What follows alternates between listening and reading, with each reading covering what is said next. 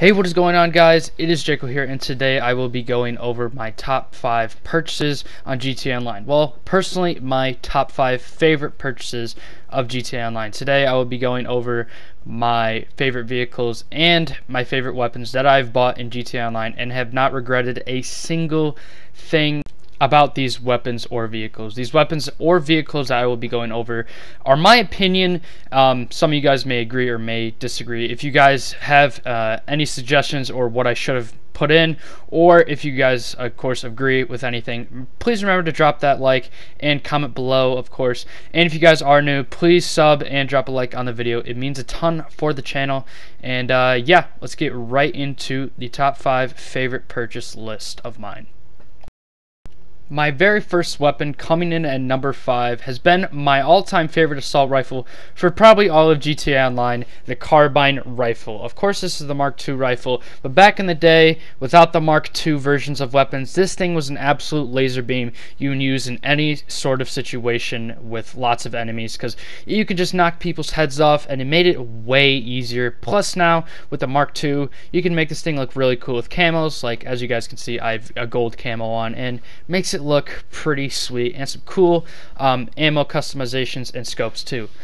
Next on the list, I have the Combat MG Mark II. The Combat MG, one thing it was missing was the accuracy, as the carbine rifle did have throughout its entire life cycle. But now, with its pinpoint accuracy from pretty much any range, it's definitely one of my favorite purchases in this list.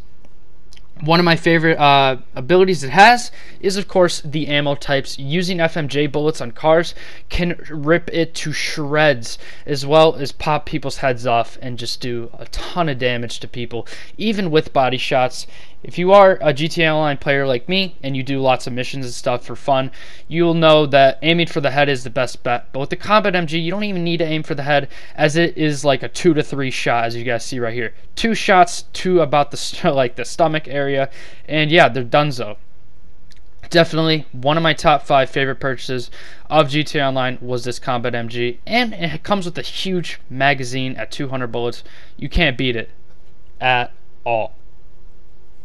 Coming in at number 3 is the Insurgent Pickup Custom. This thing is an absolute tank. This is my favorite ground vehicle and go-to ground vehicle in GTA Online, because it can take, like, I don't know the exact number, but like 10 to 15 rockets, and that's like minimum.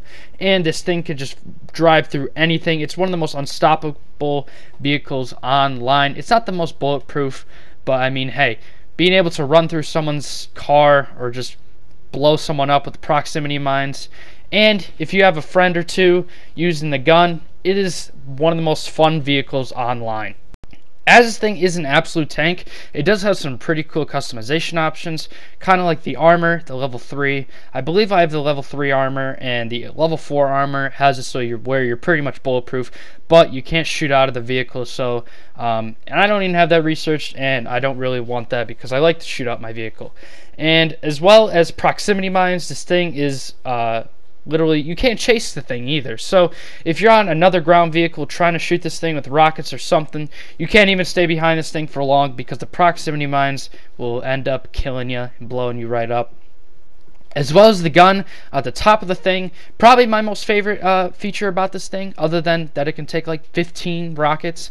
I know that's probably not the exact number, but getting a friend on this thing and doing a most wanted challenge, or just cruising and fending off the cops, running through lobbies, doing drive-bys and stuff, is one of my most favorite things about this vehicle, is how much people can experience it. You see me here just cruising around the town, got some cops on me, they can't stop me at all, and then I ended up running into this guy up here, up ahead.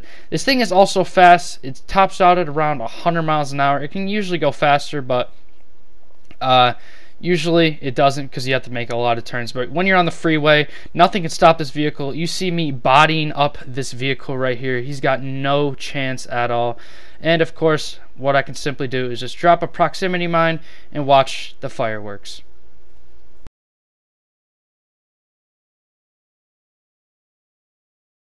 Coming in at number 2, of course I had to put this vehicle on the list, the Oppressor Mark II.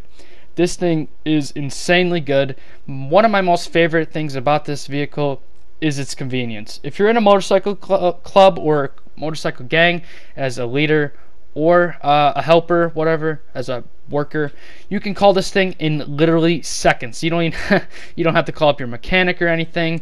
As well as the homing missiles on this thing are absolutely insane. These are one of the most hardest missiles to dodge in the game. As you guys see here, I can just jump out of the oppressor whenever I want to and just call one back almost instantaneously with my motorcycle club menu. As you can see, it spawned right there, already on my map. It spawned in a stupid location because I was in a stupid like parking lot kind of place. But I mean, hey, if you're near a good road, it's really, really useful. Coming in at number 1, big reveal, the Akula. My most favorite purchase online is the Akula. This thing is an absolute machine. This thing can go stealth, as some people don't know that, but it can become stealth if you do have the weapons away, and it has homing missiles, and it can take a rocket. Usually, sometimes it can take a rocket depending on where you get hit from or what kind of missile it is. But yeah, this thing is and it's fast too. It's very fast. It can almost keep up with jets, which for a helicopter is insanely fast. Doing research missions and doing resupply missions, is never been easier with an Akula because you can just go stealth mode. So yeah, that's pretty much it for my list of my top 5 favorite purchases of GTA Online. Hopefully you guys agreed, or if you do disagree, put it in the comments below. I'd like to see your guys' comments on my list. And so yeah, please remember to drop a like and subscribe, and I will be sure to post again at some point in time. So yeah, see you guys in the next one. Peace.